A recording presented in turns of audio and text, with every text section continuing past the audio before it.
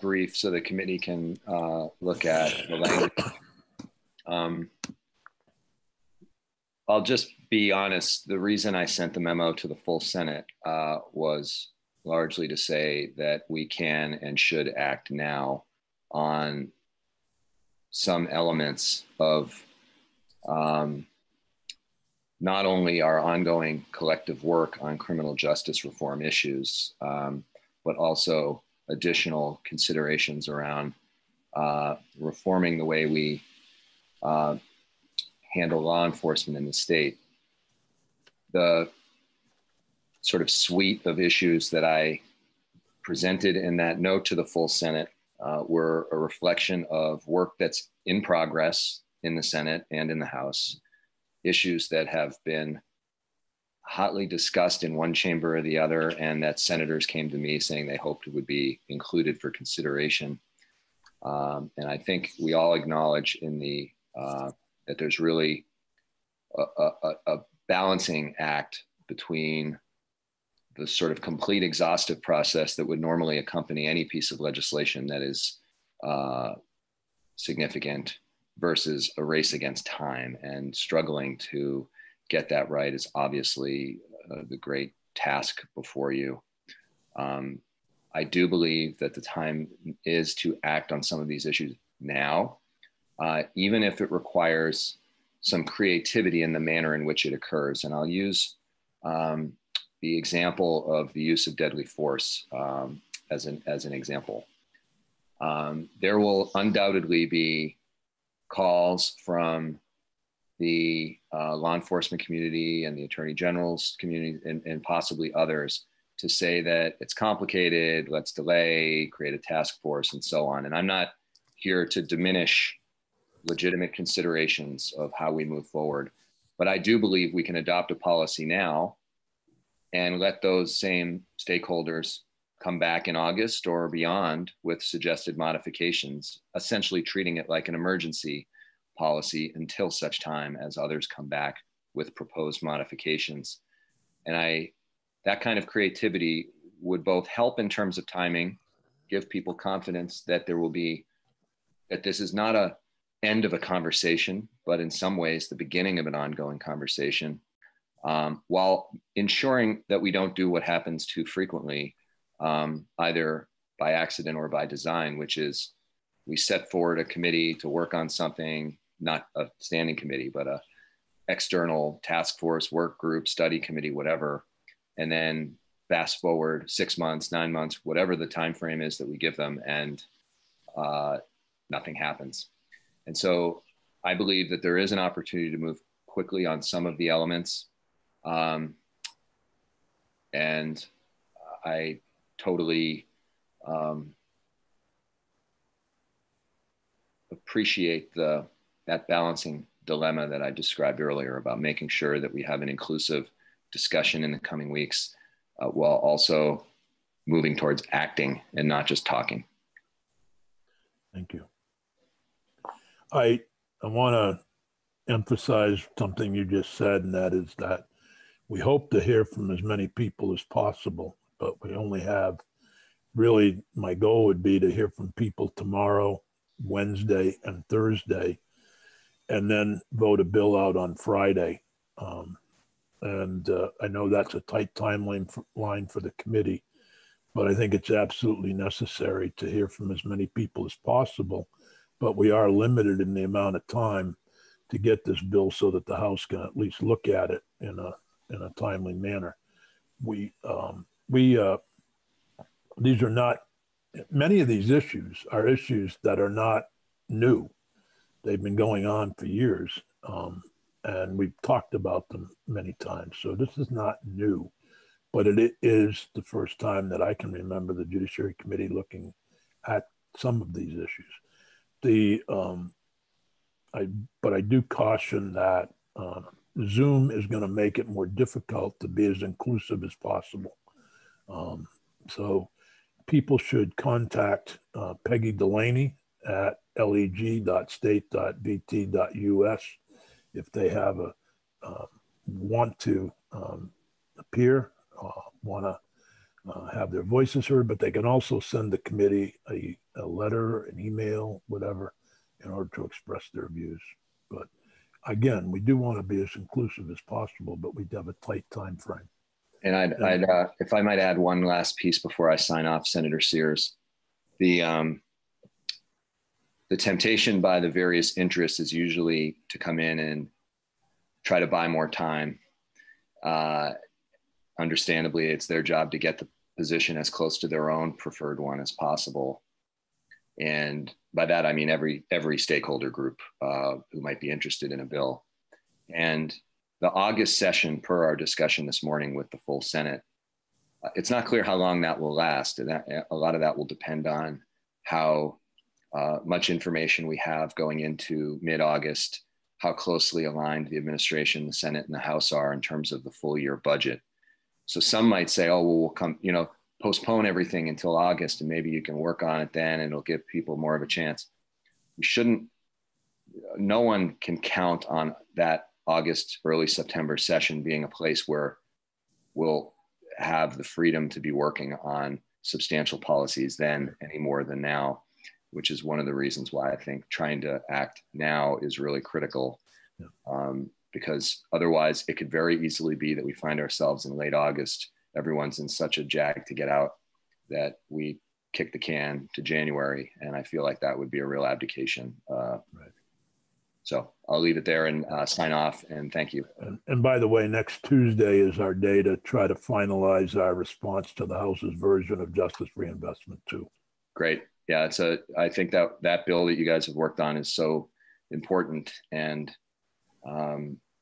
touches on so many other aspects of what we do. And I also want to say that it probably won't appear in a piece of legislation, but part of the national discussion under the heading Defund Police, which means different things depending on who says it, but I do want to emphasize that our investments in mental health in recent years, while not sufficient to dig out of a hole that really developed over a long period of time, is a piece of reducing the need for law enforcement to be essentially mental health workers on so many calls. So that's going to be a continued part of our collective work and the work of the next legislature, is making sure that our response in mental health crisis situations is aligning mental health professionals as frequently as possible with the mental health crisis that's presented. And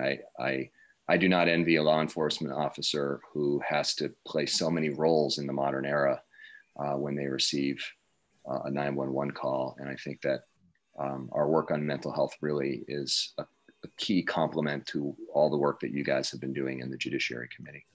Thank you. It's hard to understand. It's hard to focus on what was in the budget before the pandemic hit and in terms of the governor's budget. But one of the things that I was most happy about in his budget address was the addition of social workers in barracks in the Department of Public Safety. And I think that is a step in the right direction. We probably should do more, but like so many other things, I have no idea what's happened to that initiative. Yeah, we'll have to follow up on that. Now that we've lost $400 million in state revenue. Yeah, the state police barracks that have had embedded mental health workers have the state troopers themselves have been extremely positive on the improvement in being able to respond in mental health calls. So I hope we can find a way to make sure that doesn't get dropped. But that's a good one for us to flag for Senator Kitchell to add to the 500 other things on her list of things. Well, Tim, thank you for your leadership on this. Without that, it doesn't happen. So, well, let's get it done. See ya. Okay. See you later. Bye. Committee members, any kind of opening comments anybody'd like to make? I'm happy to hear them now. And then my plan was for Bryn to go through the draft and then us to have some committee discussion and begin taking testimony tomorrow morning. But if there's any opening comments from anybody on the committee, happy to hear them. Welcome back, Senator White. You missed us. We missed you. I didn't mean you missed us. We missed you. I'm sorry. Came out wrong. Bryn, And Peggy, if you could put up the draft on our screens, because some of the members don't have two devices in front of them. So if Bryn could walk through the draft, starting with the page 1. Bryn, do you want me to make you the host so you can share it, or and go through it, or do you want me to do it? Why don't you do it, Peggy? Yep. So that'll probably be faster. Yep. Okay.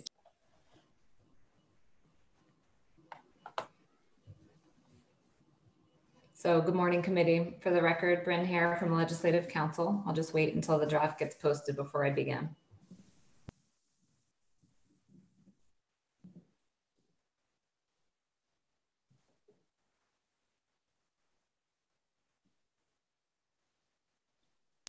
Can you guys see it now? Yep. Yes. Yes, thank you. Okay. But is it also on our webpage? Yes, It is if people have some senator. I don't think all senators have the enough devices to read both on the web page or the. I'm reading it on my phone, but so it's great to have it on the screen. Yeah. Well, why don't we start going through it on the screen, Bryn, and then if any questions, just shout out if I don't see you, because I've got to obviously. We're on Zoom. Go ahead, Bryn, please. Okay. So, good morning, committee. This is draft 1.2 of S219. This draft has several sections that come from different places. I'll try and talk about that as I go through. There are also reader assistance headings to sort of guide you through the different sections. The first 3 sections of the bill deal with law enforcement race data collection. Those are statutes that this committee should be pretty familiar with since you've worked with them throughout your work on fair and impartial policing. Section 1 and 2 are the sections of the bill of S219 as it came out of Senate Appropriations. So I'll just start with section 1. This tasks the Secretary of Administration or their designee with reviewing all state grants to law enforcement and ensuring that the law enforcement agency that is going to be the recipient of the grant has complied with the race data reporting requirements that are set forth in statute, which we're going to look at in section 3, within 6 months prior to the Secretary or the Secretary's designee approving that grant. This section takes effect on January 1st of 2021. So it's got an effective date that's bumped out a ways. And if you turn to the next page and you see section 2, it's sort of another requirement to the Secretary to notify all law enforcement agencies of this new grant funding contingency that's set forth in section 1 by July 1st of this year. So essentially it gives all law enforcement agencies and constables 6 months notice of this requirement that their grant funding will be contingent on them complying with the race data reporting requirements set forth in statute. So this section takes effect on passage. Any questions about those 2 sections before I move on? I guess. Oh. Yes, Senator Nika. I mean, it just seems like I'm not sure if all this goes the way we want it and it gets passed and the governor signs it, there may only be days for them to do this notice requirement by July 1, if there even are days. I think this has a different effective date. This section 2 is effective on passage. It does make the requirement on July 1st of this year. They're supposed to get out that notice by July 1st. So if we want to bump that out a ways. I thought there was a discussion in appropriations about that. And there was, but the ultimate decision was that there was 6 months from July 1st to when the next section kicked in. But Alice makes a decent point that there wouldn't be a lot of turnaround time for the Secretary of Administration. If any. Yeah. Well, we can certainly flag that as one issue to resolve. Okay. Okay. I'll move on to section 3 then. This is the race data collection statute set forth in section 3. This requires the collection of data at all roadside stops, and all this language should look pretty familiar. So the changes here require some additional data collection. Peggy, if you scroll down to the next page, top of page 3, you'll see that along with having to report or collect and report the age, gender, and race of the driver, the reason for the stop, the type of search that was conducted, any evidence located, and the outcome of the stop. It would also require law enforcement to collect data about whether any force was employed in effectuating the stop. And if so, what type of force was employed and whether the force resulted in bodily injury or death. If you scroll down a bit more, and also you'll see on the next page, we'll get to that, it defines force, what force means. And that is, refers to the force employed by a law enforcement officer to compel a person's compliance with the officer's instructions. Just a quick question there. It seems as though the definition includes the term to be defined. And yes. So in a certain sense, it doesn't really define force.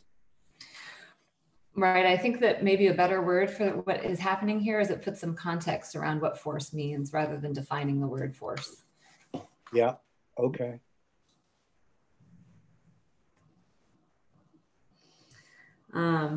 So staying on this page, you'll see that it also adds the executive director of racial equity to some of these requirements for law enforcement. So in subdivision 2, it directs law enforcement agencies to work with the executive director of racial equity in addition to the Criminal Justice Training Council with the goals of collecting uniform data and adopting uniform storage methods and ensuring that the data can be analyzed.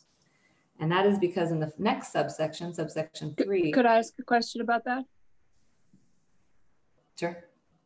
Does this assume that there will be a single vendor chosen that all law enforcement agencies will have to use?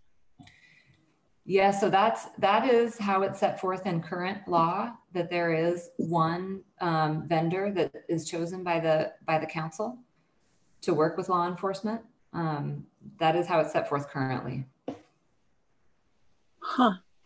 Because I know that there are 2 different reporting systems in the state, and I don't know if this means that we're going to require people to go to one reporting system and one vendor. That hasn't come up in the past that I know of.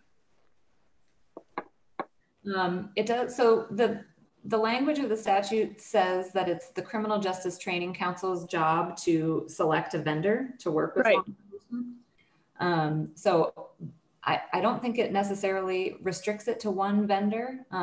It may be that the council would select one vendor for certain law enforcement agencies and another for others. I don't think that the statute necessarily restricts that. So I guess we've said this in the past, I guess this isn't new, but we're saying that the training council is the one that should choose the vendor for the particular agencies. I know that right now the agencies choose their own vendor, and there are 2 of them. The training council doesn't choose a vendor for them.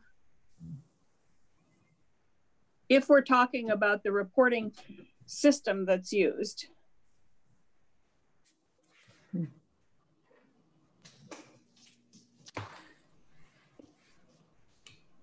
Because right now, for example, they use Stillman and Valcor, and the state police have always been using Stillman, but my understanding is that they're considering moving to Valcor. Most of the sheriffs use Valcor. So but I don't think the training council is the one that told the state police who they should choose. So I'm wondering, this is really the agency that receives the data. Are those organizations the vendors that receive the data in order to analyze it? You mean like VCIC? Well, my understanding is that the vendors. Well, this is current law, right? I know. I'm just confused by it because I'm confused by what it means. Well, you wrote it. I didn't. No. Well, I don't know where it came from. Yep, this is I believe. Okay. 419, I can look up the act number.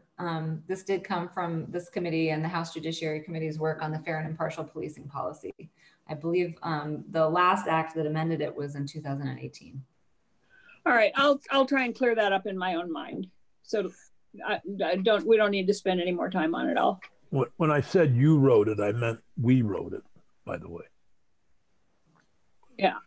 We went through, I mean, it's all current law, so I don't know if that's something that needs to be changed. We certainly can change it.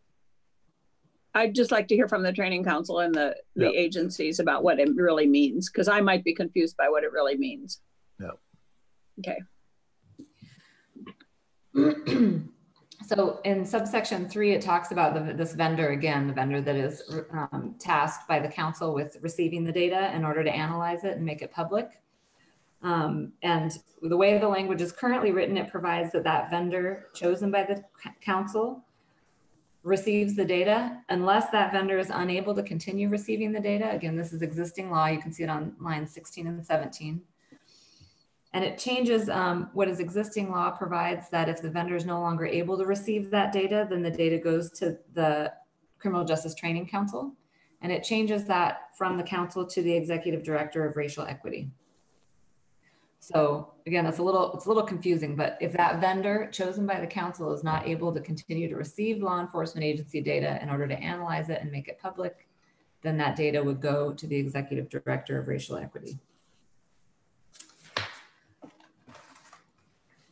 So if you scroll down, and again, at the bottom of the page there's an additional requirement that data has to be posted in a manner that's analyzable and user-friendly. And then if you scroll down a bit more, it adds an additional requirement to the receiving agency to report that data annually to the General Assembly. So either the vendor chosen by the Training Council or the Executive Director of Racial Equity would be tasked with reporting that data annually to the legislature.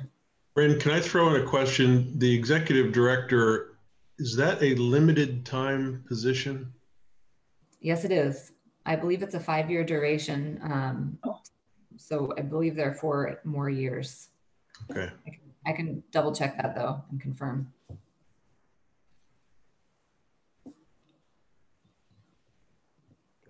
So moving on, there in subdivision 5, there lines 3 to 5 is that context around what force means with respect to gathering data about use of force.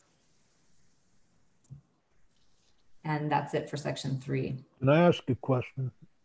Well, of course I can. The question is on use of force and that definition. If an officer uses,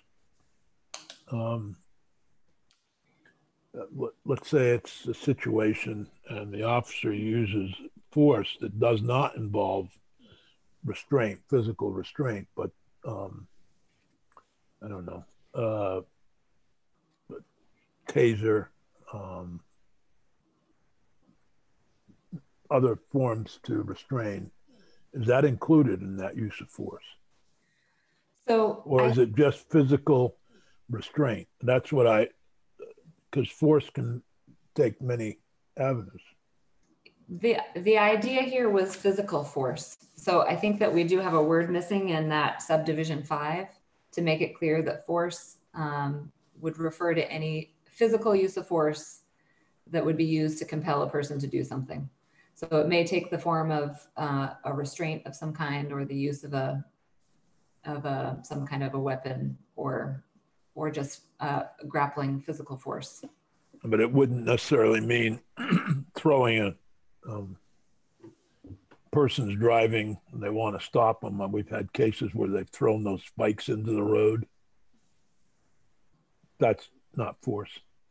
I don't see that as being physical force, but if you wanted to include that, we could certainly. No, I'm just asking what, is it clear? And I think the word physical probably would help.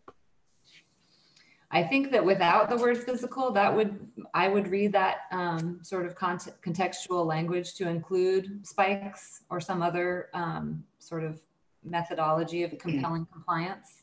But with the word physical, I think that would be excluded. Okay. And Bryn, is it right to assume that that would include the use of canines? In other words, you know, the canine squad is called, and in addition to using them to locate drugs, sometimes law authorities do use them to compel actions on the part of the people that are the object of the stop. You know, that's an interesting question. I think intimidation tactics, I don't think would be implied by physical force. If that's what you mean, like having a dog at the end of a short leash, whereas if the... You know, I think it should be. Yeah, I guess I'm getting into a, you know, you called it intimidation. I'm thinking also of, you know, the Rodney King beating in Los Angeles. The police afterwards said that they had used their nightsticks in what they called the approved come along manner. And that phrase has always stuck with me. So the idea that you can use a baton in a come along manner to compel somebody to move it in the direction you want. Could be a baton, could be a dog. But it seems to me whether they make contact with you or not isn't the issue. It's, are they using something that leaves you no choice but to do something? You know, you bring my image of, and this is way back to the 60s, but Bull Connor was the chief of police in, I think it was Birmingham, Alabama, who sicked a dog on a protester. And that picture was so embedded in people's minds that it went, you know, around the country in newspapers. Obviously, we didn't have other forms and on television, but that picture still is in my mind from the 1960s when that was done. And that certainly, the dog was, in that case, trying to compel the protesters to stop. So I agree with, I think maybe we want to make sure that any effort to intimidate would also be included in use of force. Could it, is it opening it too much to say, shall refer to the force employed or threatened by a law enforcement officer? Because if you take out a baton and you raise it to somebody's head and then they do what you want, we would want to know that as much as we would want to know if they actually struck them, I would think.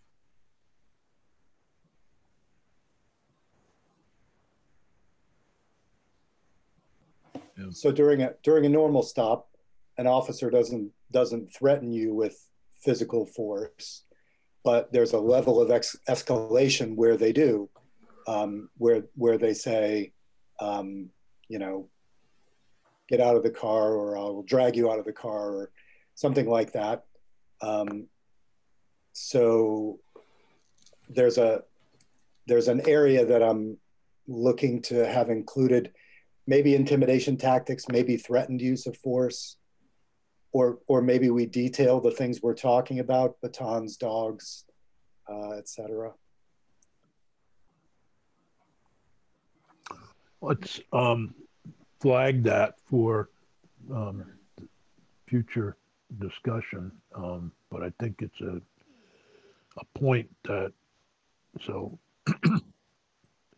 at this point, we're trying to get information about the use of force.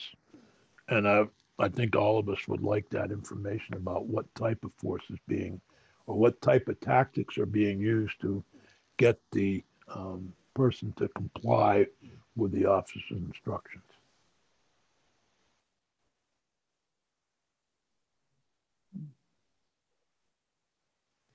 Okay, so I've got that flagged.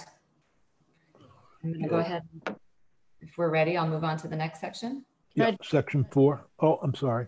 Senator Nika? I'm a little bit mixed up, Bryn, from when you were talking about section 5. Do we have different numbers than you? I have that as... No, she's talking about 5 on line 3 of page 4.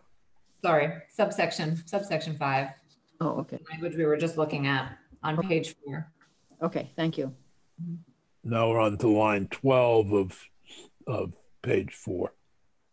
Right. So the next section of the bill, section 4, is a statewide law enforcement policy on the use of deadly force. And much of this language is drawn from a California Assembly Bill number 392 as it was introduced in 2019. So essentially what this section does is it sets forth, it creates a statutory statewide policy regarding when it is appropriate for law enforcement to use deadly force in its interactions with civilians. So bottom of page 4 starts out the definition section. This is a pretty important section because the policy, the important segments of this policy will refer to these words. So I'm just going to go through those first. So deadly force means any use of force that creates a substantial risk of causing death or serious bodily injury, and that includes the use of a firearm. Improper restraint, you'll see this defined in the bill. Could I ask a question about the discharge of the firearm? Yes. Yeah. Okay. So if somebody shoots, is trying to get the attention of people and shoots in the air, is that a discharge that would be considered deadly force? I think if it is a discharge of a firearm in a way that creates a substantial risk of causing death or serious bodily injury, so that would, if it were sort of straight up into the air, I'm not sure it would create that risk. Whereas, okay, so it's modified by creating the substantial risk. Okay. Yes, it is. Okay. So the second definition is improper restraint, and you'll see this a few different times in the bill. Means the use of any maneuver on a person that applies pressure to the neck, throat, windpipe, or carotid artery, carotid artery, that may prevent or hinder breathing, reduce intake of air, or impede the flow of blood or oxygen to the brain. Moving on to the next. If you could just flag that, some might argue that other restraint procedures can cause serious injury, may not be death, but I know that doing certain things to the spine can cause permanent paralysis. So we may want to, I get, it's been so long since I had my restraint training. I probably ought to get an update just so I know an idea about how it's done properly. But there is a concern about any form of restraint that it not also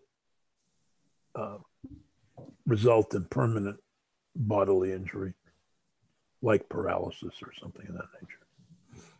But this is good. But I want to flag that too, for perhaps there'll be discussion further about that. Okay.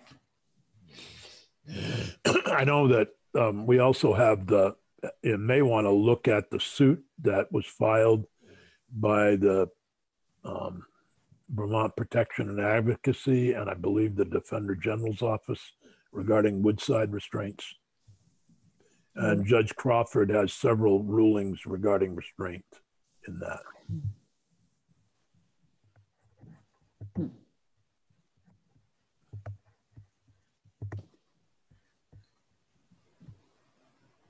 Okay. Okay.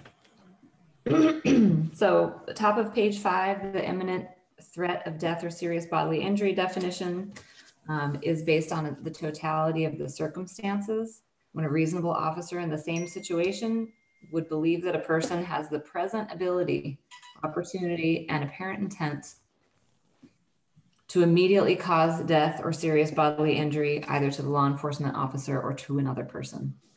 And it sort of limits that by saying it's not merely a fear of future harm, no matter how great the fear and no matter how great the likelihood of the harm, but it's a threat that from appearances must be instantly confronted and addressed. So, Bryn, if I could just stop there. So, you know, we've all seen endless video of law enforcement officers, usually or almost exclusively white, confronting Black men. And often in court, part of the defense is that the defendant is a large person physically. And that's used sort of in the way this definition works. It says, the ability, opportunity, and apparent intent. So let's say an officer is 6 inches shorter than the person that they're facing. So the argument could be made by a defense attorney for the officer that the suspect had the ability, and cuffs were not on yet, so they had the opportunity. And then if they take one step toward the officer, even though their hands are empty, they have no weapons, or maybe their hands are up and they take a step toward the officer, I could see a defense attorney arguing that all three of these conditions are met in that case. If one took a kind of expansive view of them. So I'm wondering, is there any way to tighten that a little bit? I like the language that follows it a lot, because the defense is usually, well, I feared for my life, and so I was freed to do anything I wanted in terms of responding to what I feared was a threat of bodily injury. But can you just talk about that for a second? To what extent does the physical size of someone and the fact that they could theoretically win a physical fight with the officer allow the officer to use force under this? I think that's a great question. I do think that the second sentence is intended to say that the fear of the law enforcement officer is not what matters. It's whether or not a reasonable person in the same situation would have been threatened in a way that must be instantly confronted and addressed. Mm-hmm. And again, it does rely on the reasonable officer standard, which means that the officer's subjective feelings are not what is to be considered, but rather if a reasonable person in that situation would have felt the need to use, would have felt an imminent threat of death or serious bodily injury. But I do think that what you're raising is an issue that people have been grappling with. So it's really the apparent intent is the actuating thing, because the other two you could claim them in almost all circumstances. In fact, the Rodney King incident, which I referenced before, the officer's defense was that even though it was all captured on video, and even though he was restrained, and even though he had been beaten many, many times, at certain points he moved aggressively, even so, but they were off camera. And so that justified further force. This is actual California law or the law that was proposed? No, this is the law as it was introduced. I think that actually this definition remained the same, but I would need to double check that. Yeah, could you, and there may be some experience there, but I'm also thinking that if an officer, for example, Phil used the description of a large person, but what about if the person has a firearm and they're firing at the officer? That would be the totality, correct? I mean, I'm thinking of the Arlington situation where officers were confronted with a person shooting at them. Yeah, so totality of the circumstances is defined a little bit further down. Arlington, Vermont, for those that may be listening. So it means all facts known to the law enforcement officer at the time. And that includes the conduct of the officer and the subject leading up to the use of deadly force. So I think that's an important thing to note, is that it includes the officer's conduct leading up to that use of force, as well as If you could check the California law, and maybe they did change that definition when they when they Yes. passed it, but Yeah, that would help. sure. So we've gone through the totality of the circumstances definition. Law enforcement officer has a pretty broad, this is how we typically define law enforcement officer when we're looking to go broad.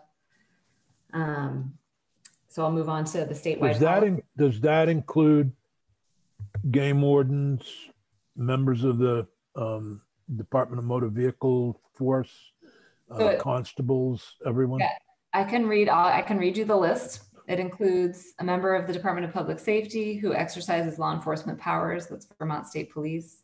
A member of the Vermont State Police, a Capitol Police officer, a municipal police officer, constable who exercises law enforcement powers, a motor vehicle inspector, an employee of the Department of Liquor and Lottery who exercises law enforcement powers, an investigator employed by the Secretary of State, a Board of Medical Practice investigator employed by the Department of Health, an investigator employed by the Attorney General or State's Attorney, a fish and game warden, a sheriff, a deputy sheriff who exercises law enforcement power, a railroad police officer, or a police officer appointed to the University of Vermont's Department of Police Services.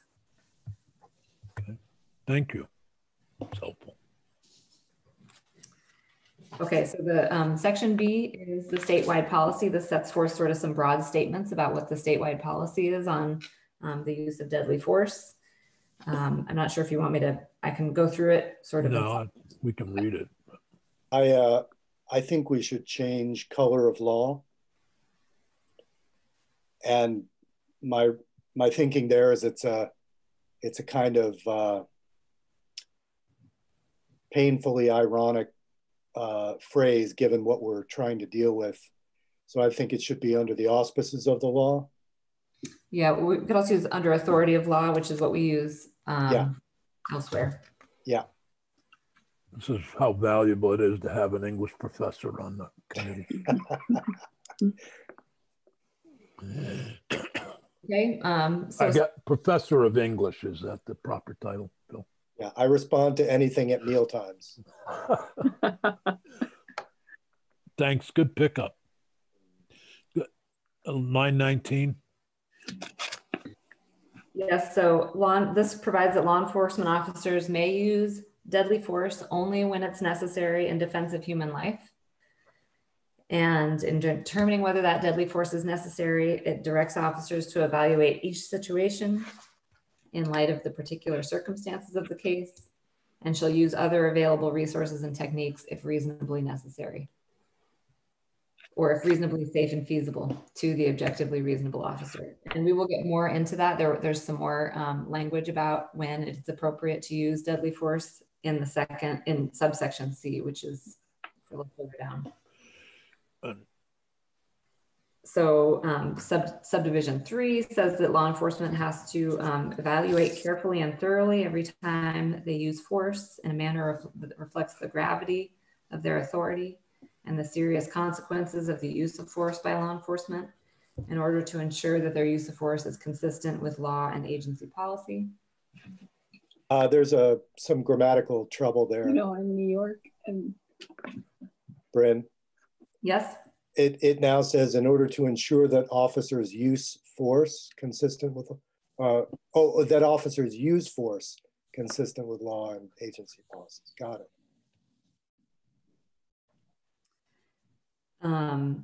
Subdivision 4 provides that decision to use force has to be evaluated from the perspective of a reasonable officer in the same situation. Again, saying that it's not about the subjective experience of the officer. Based on the totality of the circumstances, again, all the facts known to the officer at the time, rather than with the benefit of hindsight. And that totality of circumstances accounts for occasions when officers may be forced to make quick judgments about using force. So unless there are questions there, I'll move on to the actual use of force. Could I just ask a question here? So in every other instance, we've talked about deadly force or excessive force, but starting with the section that says the decision of a law enforcement officer to use force, have we changed the the standard here? Because in everything else we use either deadly or excessive, and here we just, from there on out, we just use force, use of force. So under B, the statewide policy, it talks sort of generally about use of force. If you look back on page 5, the authority to use physical force is a serious responsibility that shall be exercised judiciously. In subdivision 2, then we talk about when it's appropriate to use deadly force, only when necessary to human life. And then 3 and 4 on page 6, again, go back to just the use of force. I see this section as sort of doing some broad brush policy about when it's appropriate for law enforcement to use force generally. And then the next section, we get into use of deadly force. Okay, thank you. So subsection C, now I'm on page 6, line 14.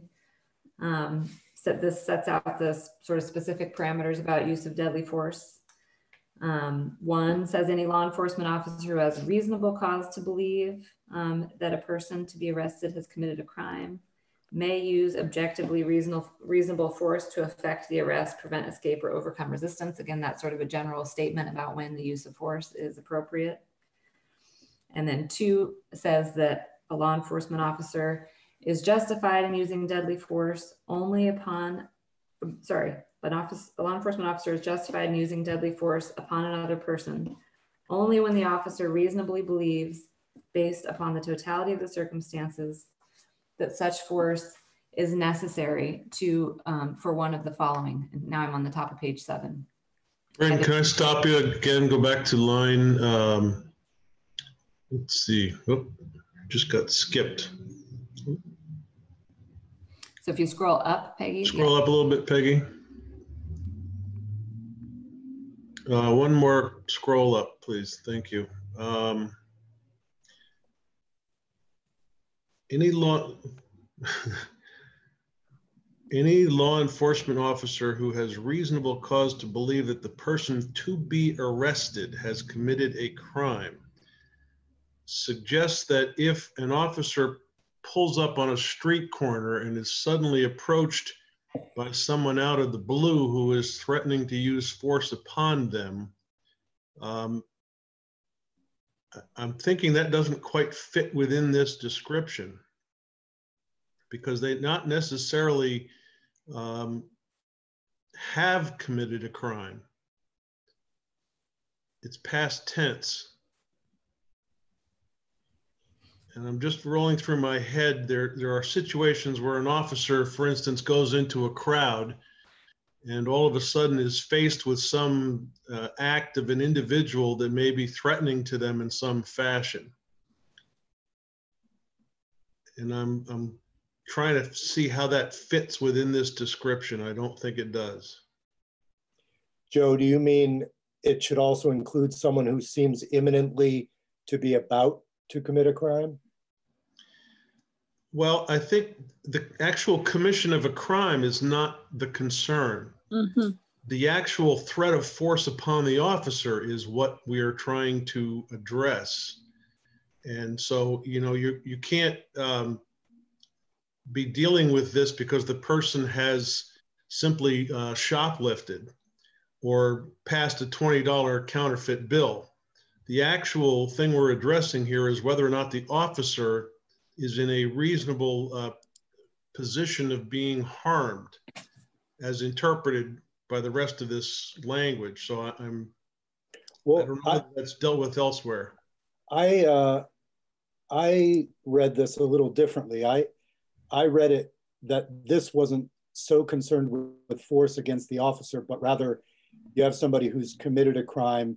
Are you allowed to use force if they won't get into the car, if they won't present their hands for handcuffs? You see what I mean? Yeah, I see what you mean, but this section is called use of deadly force.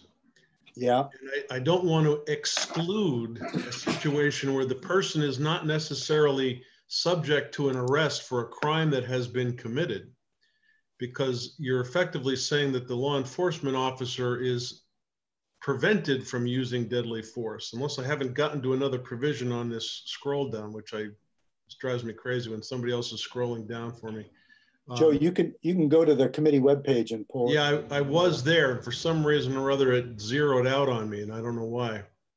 But the bottom line, Bryn, for you is there another section under use of deadly force where the officer has the ability to repel an aggressive, Yes. potentially deadly act upon the officer? Yes, that's Okay. where that's throughout the remainder of this section. Okay. I understand that it's a little strange saying that language right below the subsection use of deadly force, since it's not talking about deadly force. Yeah, I guess the first thing I would have put under this heading of use of deadly force is the officer's ability to use force when threatened with an actual aggressive action upon themselves. And then I would talk later about a crime that's been committed and what authority do they have to use deadly force in the point of trying to arrest someone. That may just be my preference on how I would list this, but Bryn, let me see how it comes out in the rest of it. If I could just go back to, Joe's got me thinking about whether I'm reading objectively reasonable force correctly. So as Joe notes, there have been a number of high profile cases where usually Black suspects have been followed. They, let's say, cross the center line, don't use their blinker. Very, very technically, they have committed an offense, but then the amount of force that's used against them can escalate to deadly force. So the person is in effect being killed by an officer because of an extremely minor offense. So I read objectively reasonable force as a kind of scaled consideration. In other words, I read that to be saying you could not kill somebody who didn't use their blinker because they wouldn't get into the car, and then you used force to get them into the car, and in so doing, you wound up ending their life. Can you speak to that just for a second? Well, I see sort of two things in what you're talking about. One is whether the crime that was committed influences whether the use of force to effectuate that arrest, how that sort of leads an objectively reasonable person to decide how much force should be used in effectuating that arrest. Or if a person who commits a nonviolent offense, like not using their, it's sort of a very minor offense, like not using a turn signal, who then resists arrest, does that make the objectively reasonable force necessary to effectuate that arrest? Does that change that calculus? And I sort of see it as those two, there are two questions there. And I'm not sure that I'm the right person to answer what the policy should be. Well, I'm responding as recently as this morning on my news feed. There was a story about a delivery person for Amazon, an African-American delivery person who parked the wrong way on a street, delivered the package, and as they were getting back into the truck, were tackled by police officers and arrested for parking the wrong way on the street. So speaking only for myself, by the time we're done with our work here, I hope somewhere in the draft, it will address this sort of vastly disproportionate use of force when considered against the offense to which the officer is responding. So maybe that's not in the purview of this bill, and maybe it is, but I think it is that is part of the calculus when determining what is reasonable force. If you look at, Supreme Court case law about police use of force, when they talk about a reasonable person in that situation, one of the guideposts is what was the crime that was committed. Okay, maybe objectively reasonable gathers that in then. Well, it brings up the simple question of George Floyd.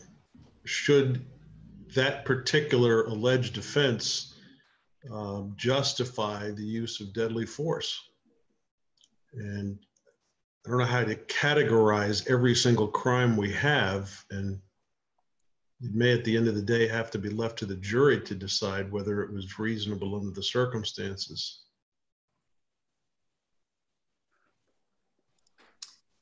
You know, that's an interesting, this whole discussion, and I do plan to hear from law enforcement, but I know generally there's a policy on, you know, high-speed chases, on all kinds of other things that law enforcement does based upon the criminal act. So a $20 counterfeit bill is much different from somebody threatening a police officer with a firearm or some other behavior that that's where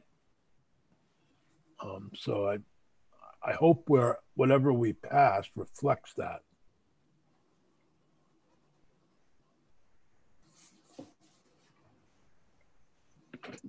So shall I move on to subdivision 2? This is the subdivision 2 talks about the policy regarding the actual use when a law enforcement officer is justified in using deadly force. Yes, please. Okay.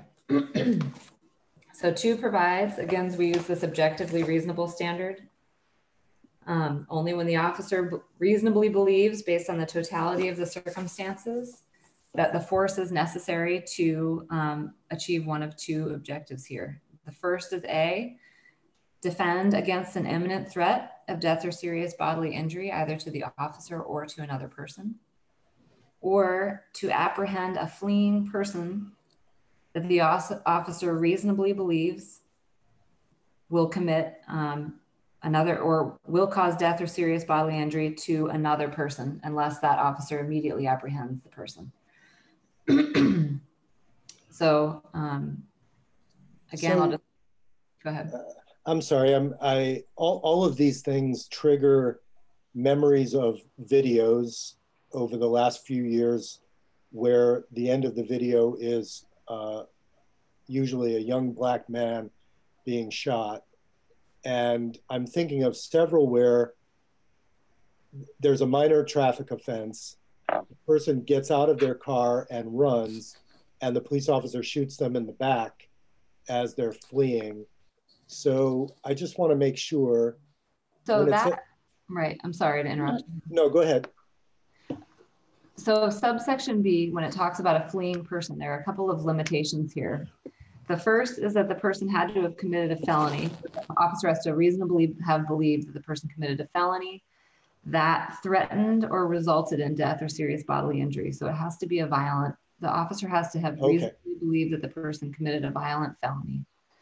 And that officer also has to reasonably believe that unless the person is immediately apprehended, that person will cause death or serious bodily injury to another person.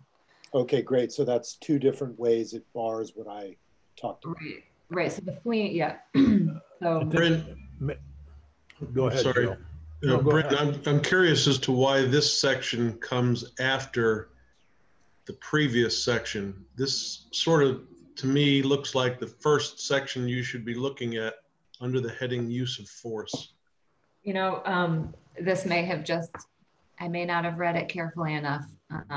This is how it was laid out in the California version. So it's how it's laid out here, but I would just think about it. Around. Yeah, that's a good point, Joe. But the image I have is when a police officer, the 2 things I wanted to mention. One is an image that we all, a tragedy that happened in Montpelier during, where the young man was shot and killed. He was at Montpelier High School. So there was an imminent threat, obviously, to students, et cetera, that they saw. But on the other hand, the law enforcement wasn't aware of what type of weapon he has. So there is a shooting there. Clearly it was a mental health issue. And the person was killed. But then one of the things that I know comes up is the investigation. and who does the investigation into these. So do we get to this later? Well, that is one of the things that we have in the in GovOps around the training council and when they do investigations and how they do it. And it's been pretty clearly laid out about how that happens. And we're going to look at that to see if it can be beefed up a little bit. Well, there's a lot, I've heard a lot of concern about it being, you know, the investigation into the shooting being done by a state's attorney who, you know, I'm not demeaning in any way state's attorneys, but they have relationships with police officers. They rely on police officers for testimony. They rely on police officers for reports. They rely on police officers for charging advice and other things. And so that would be one concern I know many people have. And this is not just in Vermont, this is nationwide, where so often, and even in the case in Minneapolis, where the Attorney General has taken over, his discussion of how it went, the investigation, he ended up taking over the investigation. And down in Georgia, with the case of Aubrey murder, where the local state's attorney recused himself, and then the next state's attorney in the neighboring county recused himself, and so on, the Attorney General ends up with it. So, just a thought. I don't know if that's a government ops thing or. So later in the bill, we do talk about conduct that would lead to an investigation by the Criminal Justice Training Council. Okay. But as maybe I should let you keep walking through the bill. Well, it doesn't, this bill doesn't address how that investigation is undertaken by the council. So we're not going there. But as Senator White mentioned, that's typically something that Government Operations Committee works on. Yeah. Can we get back to the bill? And we've interrupted you several times, Brendan. They're good questions, good comments. Could you remind us where we are exactly? Sure. So we just went through that subdivision 2 that talks about when the use of deadly force is justified by a law enforcement officer. Yep. So now I'm in subdivision 3 on page 7, line 7. Okay, good. Thank you. So this provides that a law enforcement officer, when it's feasible, prior to the use of force, make reasonable efforts to identify him or herself as a law enforcement officer and to warn that they may be using deadly force, unless the officer has objectively reasonable grounds to believe that the person is already aware of those facts. The following subdivision 4 provides that law enforcement shall not use deadly force against a person based on the danger that that person poses to themselves. And then it provides a qualifier if an objectively reasonable officer would believe that the person does not pose an imminent threat of death or serious bodily injury to the officer or to somebody else. Is that clear? Yep. Yep. 5 provides that a law enforcement officer who makes an arrest or attempts to make an arrest does not need to retreat or desist from their efforts if the person resists or threatens to resist. Law enforcement officer shall not be deemed an aggressor or lose their right to self-defense by the use of objectively reasonable force. And that objectively reasonable force is talked about in subdivision 1 and 2. To effect that arrest or to prevent the person from escaping or to overcome resistance of the person. And then a clarification that retreat doesn't mean tactical repositioning or other de-escalation tactics. Lastly, is subdivision 6. I'm on the top of page 8, line 4. This is not a part of the California bill as it was proposed. This is new language.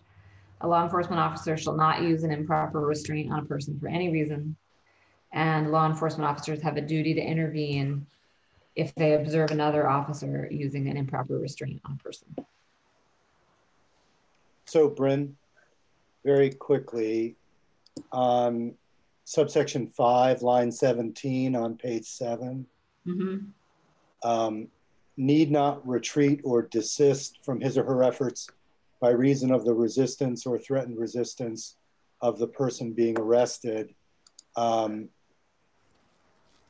So that seems to cover a lot of ground. In other words, somebody says, I don't want my car searched. You don't have the authority to make me get out of my car. What are the limitations on that first sentence? Could I ask where we are? We lost our power and I got booted out. It's and I page 7, line 17. Thank you. So in other words, it begins to remind me of stand your ground laws. In other words, I'm empowered not to retreat and I can move forward with the arrest regardless of any resistance. That seems to cut against other pieces of the bill. Right. This is interesting language. So the person is still bound by the other parts of the policy, meaning that objectively reasonable standards still applies to any use of force that's employed by the officer. But, you know, I think you're identifying where that objectively reasonable standard is informed by what the person is actually, what the officer believes that the person has done, what criminal activity the officer believes the person has committed. So I would say that the rest of the policy still applies. So I think that the intent of this section is to say that if a person does resist arrest, the officer does not have to retreat as long as they are still using objectively reasonable force in effectuating that arrest. Does it say the officer can, I mean, basically use proper restraint? Thinking of that type of thing. Yes, I mean, this section defines it doesn't say the officer can't use proper restraint to arrest the person. Right. Any restraint that falls outside of that definition of improper restraint. I'm not sure, and we certainly look at it more and hear from witnesses on it, but I think it just says you still have a right to detain the person, to provide reasonable restraint as long as it follows the proper. I don't think it says, I mean, I know when somebody refuses to allow them to search a car, there's been some cases on this in Vermont where somebody refused to let them search the car, and they detain the car until they can get a search warrant. And, you know, there was a case out of Rutland County, I believe, on that. Yeah, I understand it's trying to balance the rights of the officer and the rights of the accused. And this is the section where it seems we're laying out the right of the officer to continue with the arrest even if there's resistance. And I guess you have to assume that that's in the context of the other pieces of the bill. I just, again, I'm thinking about if I'm defending an officer in court, I might point to this sentence and say, he had no, there was no reason for him to retreat. He has the right not to retreat, and he has the right not to desist, which means he has the right to move forward over any resistance. So maybe, I don't know.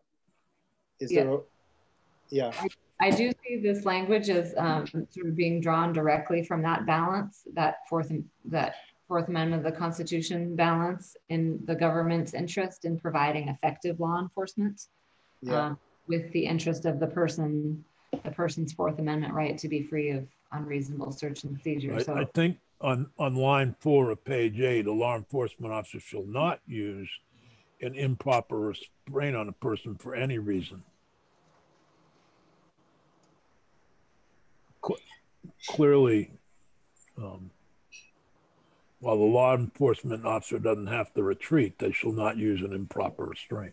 Right. Again, you know, as I said, that any force employed is, the person is still, the law enforcement officer is still bound by the rest of the policy, which requires that any force that they employ has to be reasonable.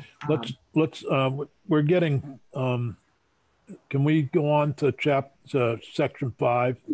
Dick, before you jump there, that section you just referred to, I'm looking at lines 4 through 6 on page 8. Right. I would take that second sentence and make that a number 7 because it's talking about a different individual just for logistics purposes. Okay. Probably a good idea. Okay. That was not part of the California law, correct? No, that's correct. Okay. Then we get into improper restraints, unprofessional conduct.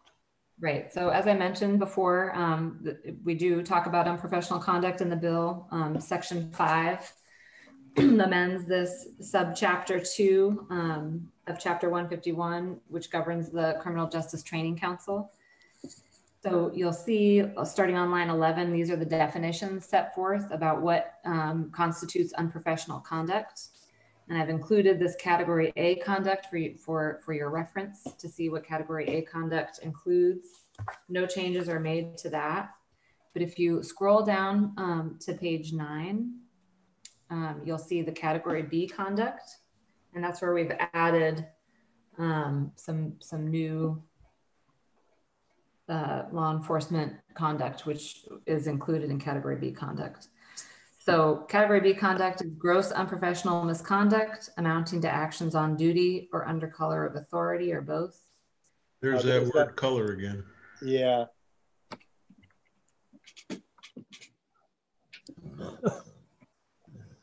Okay, we can work with that. That involve willful failure to comply with a state required policy or a substantial deviation from professional conduct as defined by that law enforcement agency's policy or by council policy, and shall include. The first change you see is on line 19, subdivision C, excessive use of force under color of authority. There's that word again. I'm making a note of those places. We'll see what we can do there. So under existing law, this excessive use of force under color of authority is considered category B conduct only if it's a second offense, the law enforcement officer's second offense. So this changes it to category B conduct for if it's a first offense of excessive use of force. And this comes from, Senator White will correct me if I'm wrong, I believe it's S-124. Yes. Bill that came out. And so I'm confused here about whether we're going to put this in here because we've passed 124 and we're also looking at all of the issues around investigations and misconduct in GovOps. So we just need to make sure we're doing the same thing because that's already on our agenda. Well, the thing that we're trying to do here, and we figure it out any way you want, is make sure that a person who uses an improper restraint. Right. Yeah, that's added There's here. a criminal offense created in the next section. So this sets up that criminal offense when. Right, so this makes it unprofessional conduct to put a person in an improper restraint. Or to not intervene when another officer is using unnecessary force. Mm-hmm. So right. That's why it's here, I think, and should be here. Because it sets up for a crime later on that's created.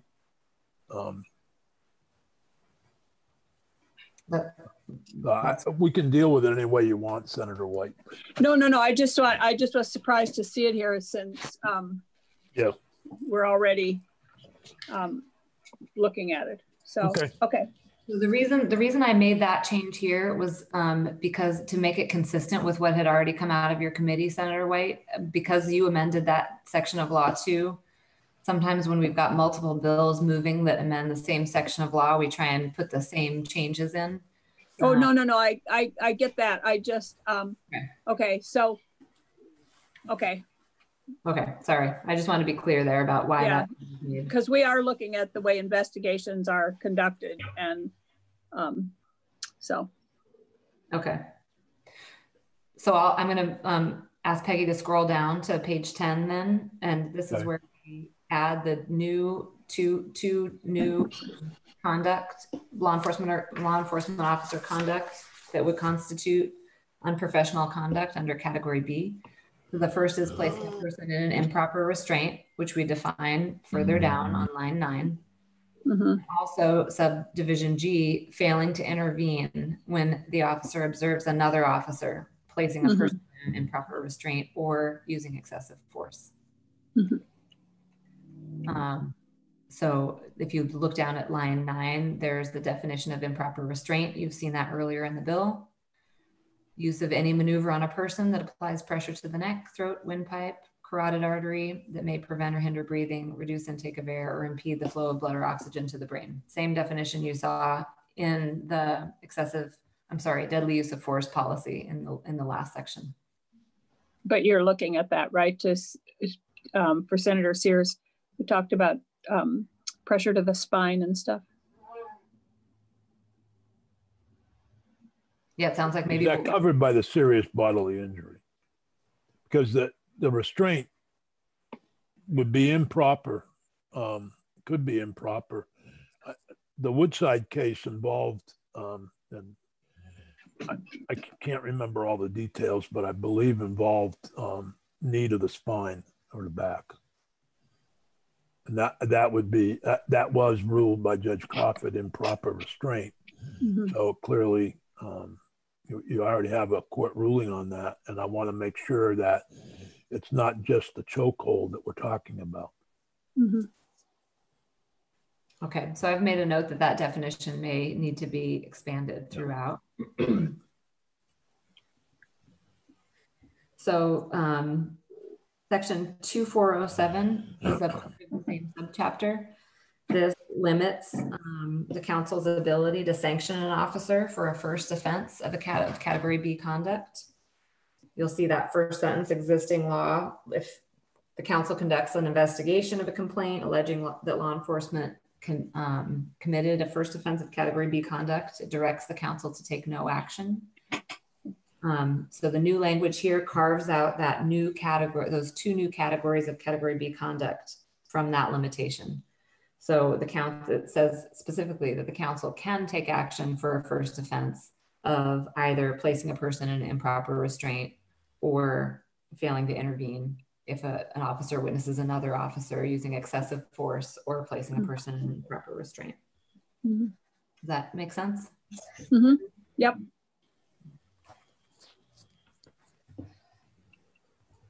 So I'm going to move on to section 6 now, and this is the new crime. Establishes a new crime of law enforcement use of improper restraint. Starts out by some definitions. These will look familiar. Law enforcement officer is defined the same way as it's defined earlier in the bill. That broad definition that I read to the committee. Serious bodily injury, is defined already in statute. Improper restraint. I'll make a note that this definition may change, but this is the same definition you've seen throughout the bill.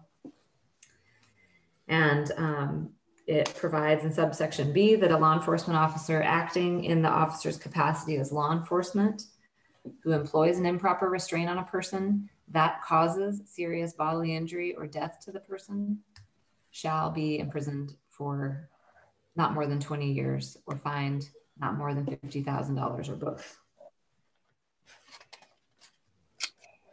Okay, I hope we get a real good definition of improper restraint. So, but I realize that there's a qualifier there that causes serious bodily injury. But I think 20 years is pretty hefty. So I hope we get a really good definition of improper restraint. Thank you. This was totally my responsibility. Bryn asked me if we wanted to create a criminal offense, I said for the purposes of this draft, to consider that. It's certainly up to the committee whether you include it or not. But I thought that at least for discussion, when something is so egregious as what we saw in Minneapolis, that I know he's been charged with murder, and I suppose that could be, but the committee is certainly welcome to continue to look at this. I just put it in. So. It's not more than 20 years, though. Yeah, right. I realize that. I just, I don't know. I would like to look at whether it already would be considered a crime. Certainly if they cause death, it could be. If it was considered improper, then they could be charged with manslaughter or murder or whatever. Oh. And so I just want to make really clear here. I'm not trying to defend them, but I want to make really clear that we know what we're talking about. I appreciate that. And I'm sure we'll hear testimony on this particular section, but I accept responsibility for it being here in the draft. I have a question about a place where I don't see an offense or a punishment, and that's the next section on body cameras.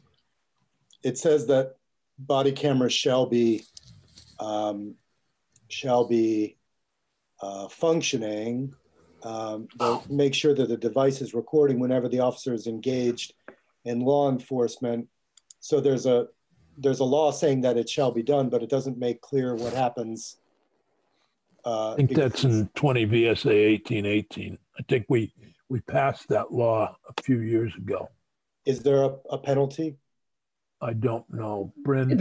There would be if it was a category A, B, or C offense. There would be a penalty for it. It could be a sanction. It could be, depending on the circumstances, it could be decertification. It depends on what category it falls into. Would you like a copy of the act? Well, yeah, the context around the body cameras would be good. Right. But I guess what I'm getting at is we see this, again and again and again, where there's a violent incident. Bystanders say that the police used excessive force. We go to the body cameras and we find out that they weren't activated. If the penalty is basically a professional penalty, a sanction or something like that, I think an officer going into a certain situation might choose to risk that as opposed to recording themselves committing what might be a crime. So in other words, I think we have to get more serious about the offense of not activating your body camera. Okay. So can I just suggest can I suggest that if we make it a law that they have to use it, then it will be in the category A, B, or C from the training council, and there will be consequences, and it will depend on where we put it in the category A, B, or C, but there will be consequences, and being decertified is not just a slap on the hand. That means they can't ever practice as a law enforcement officer again. They may, anyway, I just want to make sure that we don't get, this is a very strange thing for me to be saying, because if you had asked me this in the 60s or early 70s, I would have told you were crazy, because I had very particular phrases for law enforcement.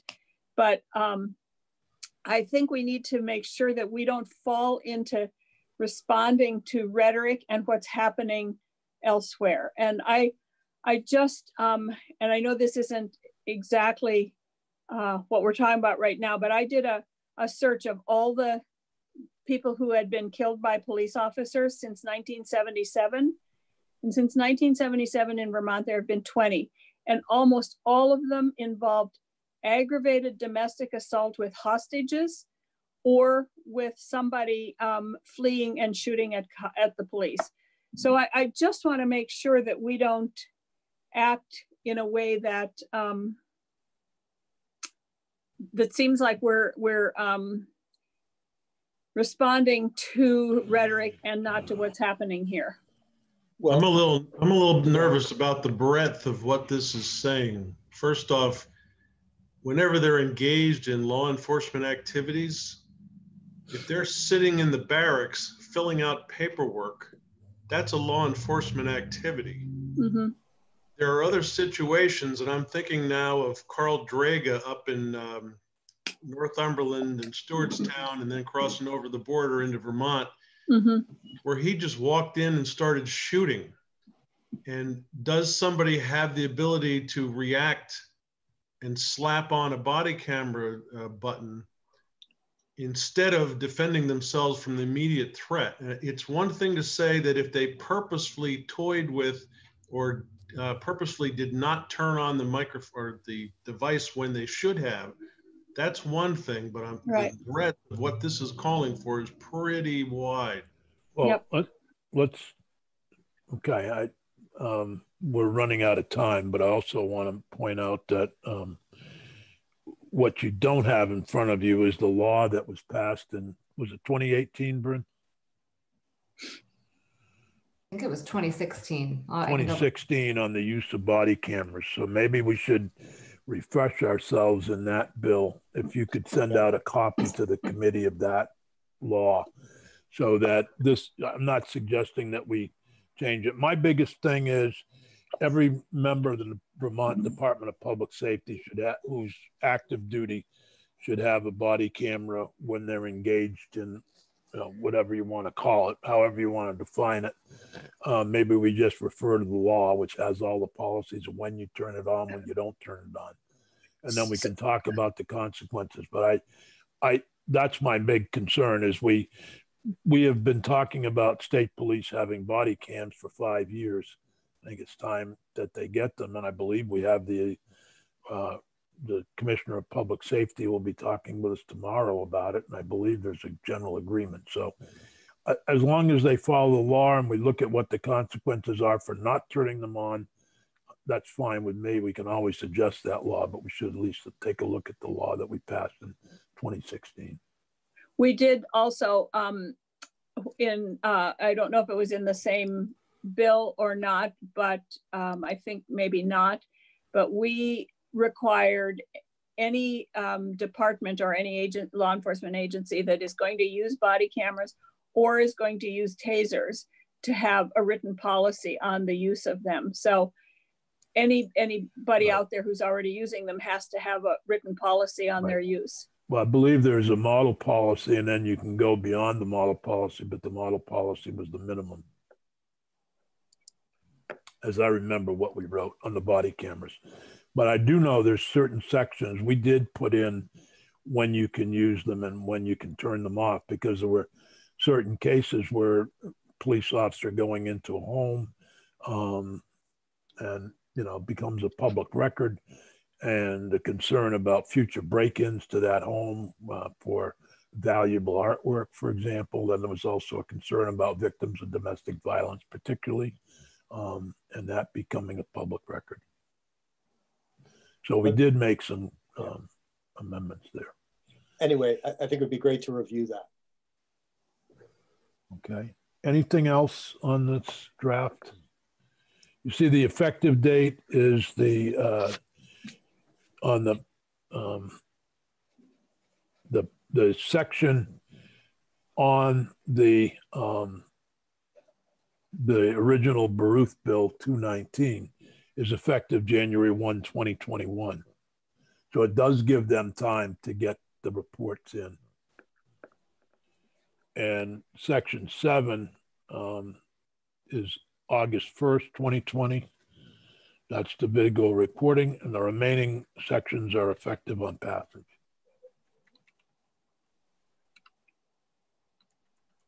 It's a good bill, Dick. It's got some tweaking to go, but it's a good bill. Thank you. And Brittany did a good job putting it all together in a short period of time. Certainly did. Yeah. All right. We'll see you all tomorrow morning at 9.